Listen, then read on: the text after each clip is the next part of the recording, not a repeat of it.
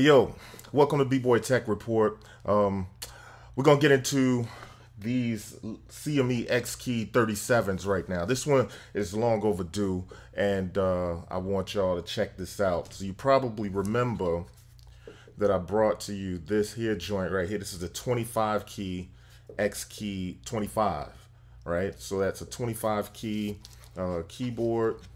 Has a little orange USB cable that goes with it, which I kind of like. They changed that with the newer one. I kind of felt like this one was a part of its character. So at any rate, I mean, that's still good. It's still a great keyboard. It has the octave up and down. You can modulate. It's a keyboard with aftertouch, and it has a very thin profile. You gotta love that. You can shove that right into your book bag, and it's very lightweight. Probably I can't remember the exact pound, but it's very lightweight. It has the octave up and down, the modulation, the button. It's just, it has everything you need here. So it's not the typical mod wheel sort of thing that you usually would have on a keyboard. But this is the perfect keyboard for travel, on the go. Not only that, though, I found that it found itself right at home in my studio. If you're a person that has multiple MIDI keyboards and you're running it all through whatever your sequence of choices, whether it's Ableton, MPC, or Machine, you go through the whole channel thing, and sometimes you'll find that if you're using, for instance, I would use my Prophet 8 as a keyboard controller sometimes, but then if you have sequences running and say your MPC is, or your DAW is playing a sequence, and the particular keyboard that you're using has a sequence playing through it, and the music is going through there, whatever synth line that is. If you go to another channel on a different track and you try to play, say, a software synth or another synth that you have, then you're also playing notes on that synthesizer that's a keyboard controller too. So you may have to turn that down just to put in the next line, but you can't hear. So there's some quirky things that you have to deal with when you're using a synthesizer and a rather complex or not so simple MIDI rig to sequence stuff. I said all that to say this. That's where something like this comes in handy. So this found it's a home in my studio, because I would use it on the desk on the side to do the programming or playing soft synths. So that's where this comes in handy. But that's old news. You guys know about that. That's the CME XKey25, right? 2 octaves, USB. Pretty simple, gets the job done, and I still use that. But now we have something that's a little cooler, and that is the CME XKey37. Like I said, I'm a little overdue with getting into some of these reviews, and this is one of them that I plan to bring to you directly after NAMM, but better late than never. This is an improvement in several different ways over the original keyboard, the original 25 key, right? So you can see these are the two of them. Obviously, the 37 key is longer to fit those other keys that are there. So this is a 37 key keyboard, and it also is connected via USB. But it uses a white USB cable, and I won't show that to you because it's connected, and I'm gonna kind of just play a little something, you know, with my so-called playing of the synths a little later, just to demonstrate to you. But this is also aftertouch. It has all the same connections or buttons that you had before. Octave up and down, as you can see. It has octave up and down.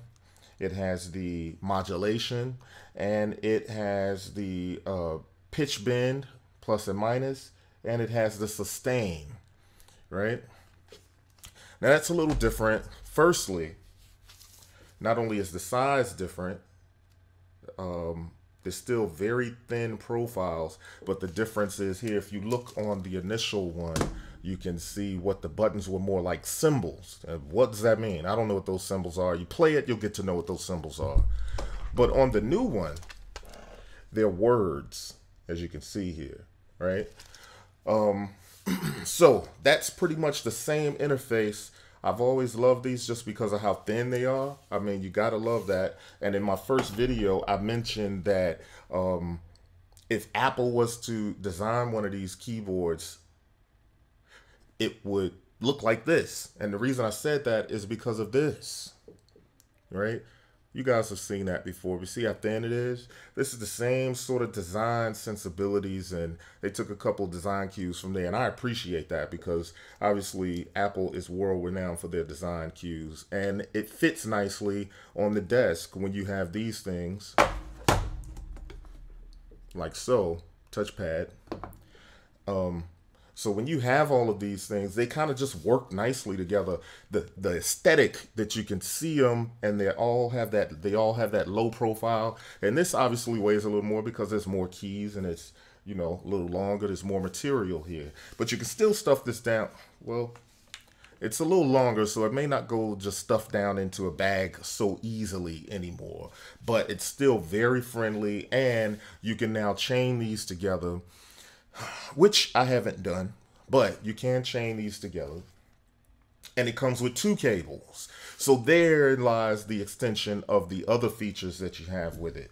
The 2 cables that you have is obviously the white USB cable, but this is the original one, the orange one, which I wish they would stick with the orange. That's such a kind of a calling card for the CME Xkeys. But anyway, that's just a small thing. Anyway, they still give you the same sort of USB cable, but in white.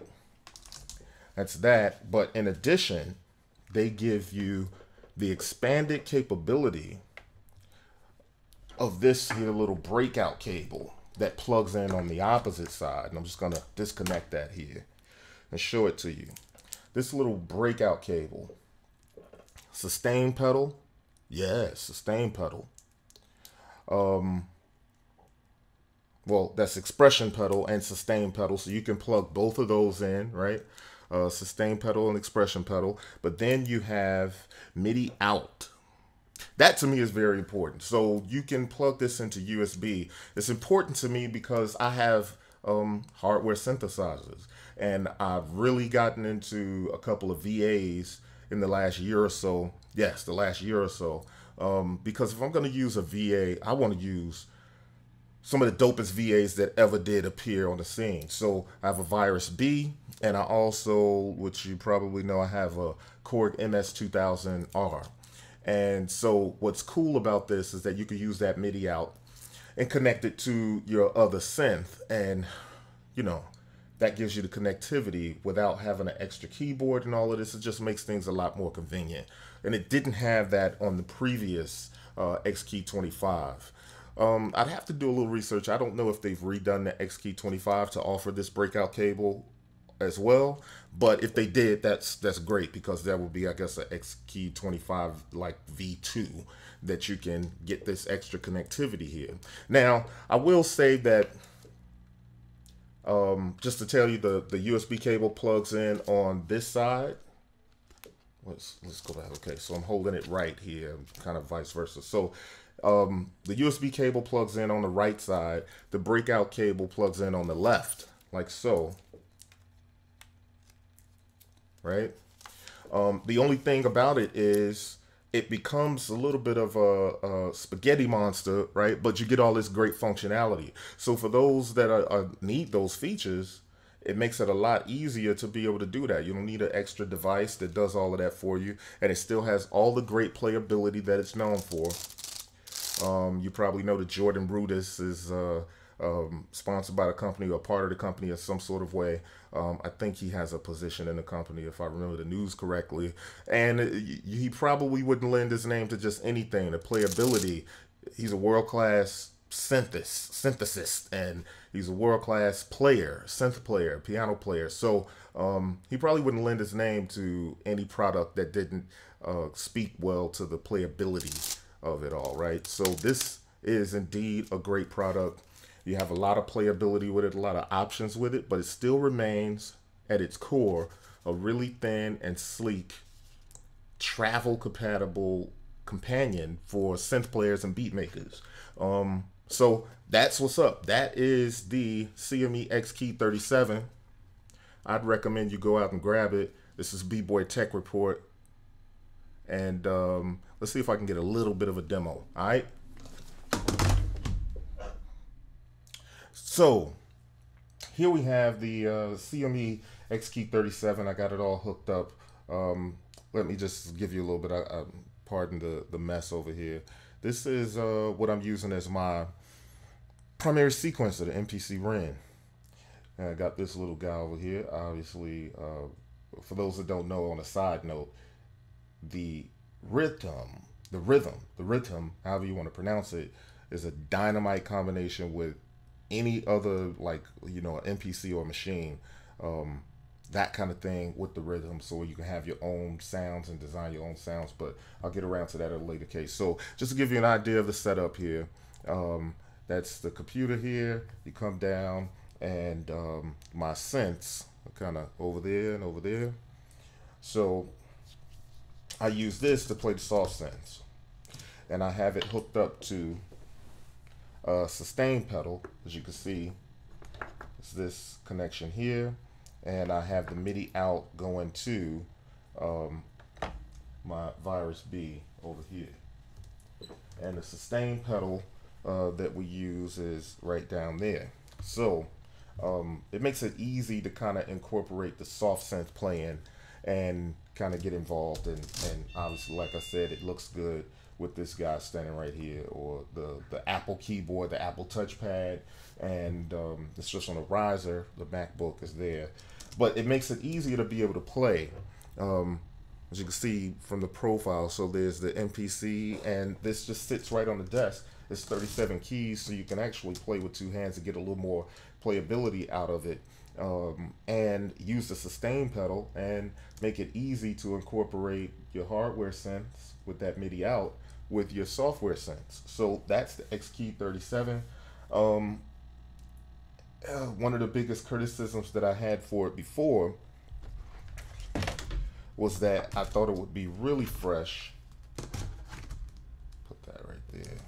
I thought it would be really fresh if they had a Bluetooth version, and well, our prayers were answered. So they have a Bluetooth version now, and that is the 25 version, and this is the 37. So this is B-Boy Tech Report. Check back another time. I'm saying if you need a good playable synth or keyboard controller, this is a good option. I would recommend you go checking it out. It's actually one of my favorite because of its low profile. Look how low that profile is. I mean, there's nothing out there quite like it. There are a lot of controllers out there, but nothing is quite as playable as this one. And to have aftertouch, and all of these things over here that you would typically get on a bigger model, it's priceless. So this is the dope joint. B-Boy Tech Report signing off. I'm saying that the XKey37 is certified dope. Go out and cop one. Peace.